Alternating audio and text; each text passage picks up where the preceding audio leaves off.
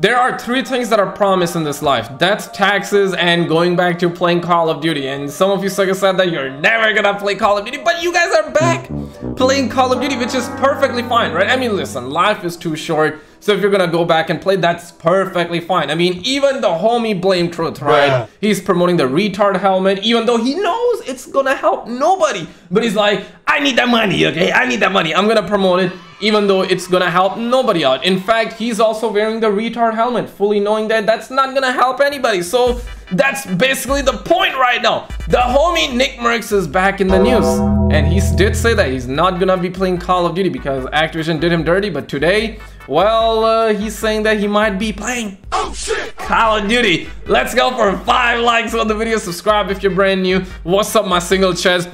Let me give you some kisses, boo boo. Let me give you some kisses, okay? And let's check out the video.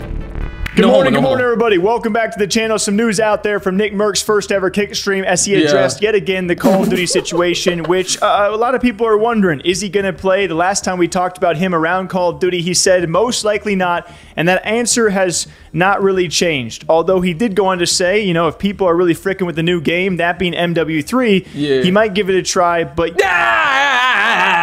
you caught him on a good day as he's just doing his opening stream on Kick. He further says this was a PR BS thing that Call of Duty did, and they did him dirty, and that he, you know, doesn't regret. Bro, like first of all, they invited him out in their own house. I'm talking about Activision, right? They're like, come here, it's gonna be fun. It's gonna be fun. We're gonna, you know, scan your entire body. Suckers even scan his Lil Johnson. Bruh. They even scan his BWC, bruh. Like, bruh, they scanned his BWC. They threw him in Call of Duty. And then they kicked him out. They told him to go pound sand and never come back to that game, okay? They removed his skin just because he said, leave the kids alone. You know what I'm saying? Like, they even scanned his BWC, bruh.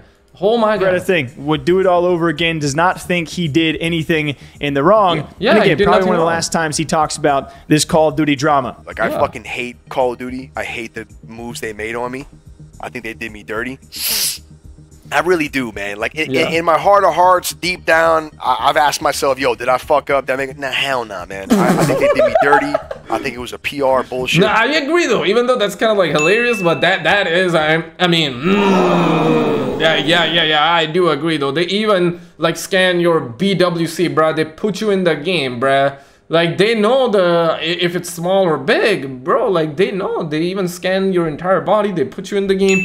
They invited you. They put your ass in a nice hotel, and they gave you food. They always invited your ass, and now they're like, nah, bruh. Nah, we gonna kick you out. They remove your skin after scanning your meat, bro. Like, let's be real, bro. That is dirty, bro. You've been more than, bruh. I don't even have the right word to describe how dirty you got done, bro. Move.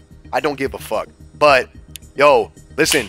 I'm still 12-year-old me, bruh. Like, I grew up playing COD. You know, it's hard for me to just be like, okay, hey, let's take my whole childhood and fucking throw it away because they took my skin out of the game. I mean, I don't give a fuck. So, I don't know what that means. I'm going to take it in stride. That means you're going to be back playing Call of Duty. And listen, I get it, right? Like, we've been through multiple emo blame truth eras, right? Bruh. Suckers say that they're not going to play, but guess what? Suckers also say they're not going to be wearing the retard helmet, and then they start wearing it. I mean, damn. Life is too short. The moral of the story, life is too short. You gotta enjoy what you enjoy. Don't hurt other people. It's as simple as that. And leave the kids alone. 110% though. He said none wrong. None wrong though. You know, the BR comes out, chat, and if we're all fucking with it, then I might hop on and play.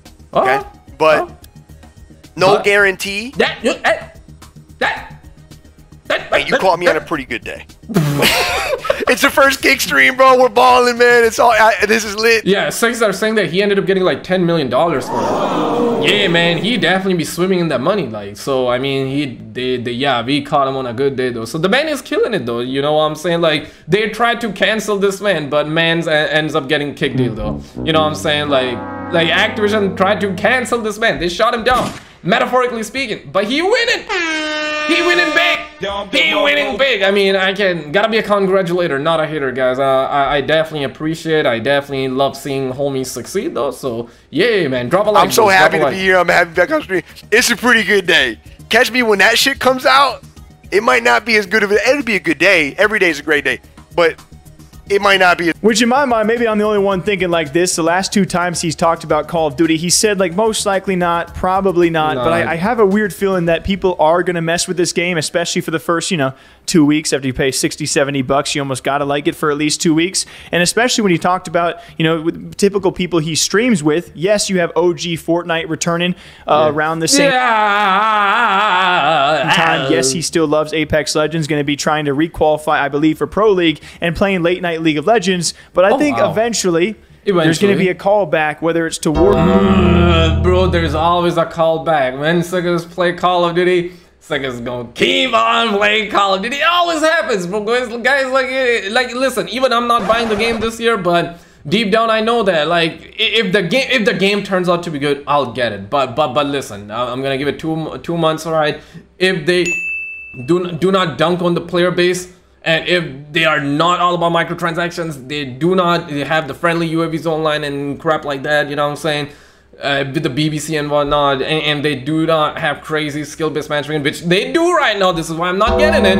But if they stop having the crazy thick-ass skill-based matchmaking and they respect their player base, then I'ma hop on. You feel what I'm saying? Warzone or MW3. You guys can call me wrong. I think Nickmercs will play Call of Duty again. Not wrong. I mean, I believe it. I believe it. Bro, he's saying that I'm not gonna, but I might. And if you say I might, that just means yes. Let's be real, guys. In this day and age, it'll be eventually. Like that. And with that, does that mean Tim and Doc are also going to touch the game? Probably. After being tied to his drama, having his back during that whole situation? We will wait and see. Tim and Doc was like, okay, we're gonna have our bozo friends ass. Okay, I mean, listen, man, W friends for sure. I love the fact that they had his back, but bruh, like, if the guy's like, hey man, I'm gonna go back on Call of Duty, then Doc is gonna be on it, Tim's gonna be on it, everybody gonna be on it, but it's gonna be okay, guys. Click on this video on the screen. This literally just happened. It's an absolute banger of a story, bro. It is absolutely crazy. Phil Spencer might actually be removing skill-based matchmaking though. Click on this video and I'll see you right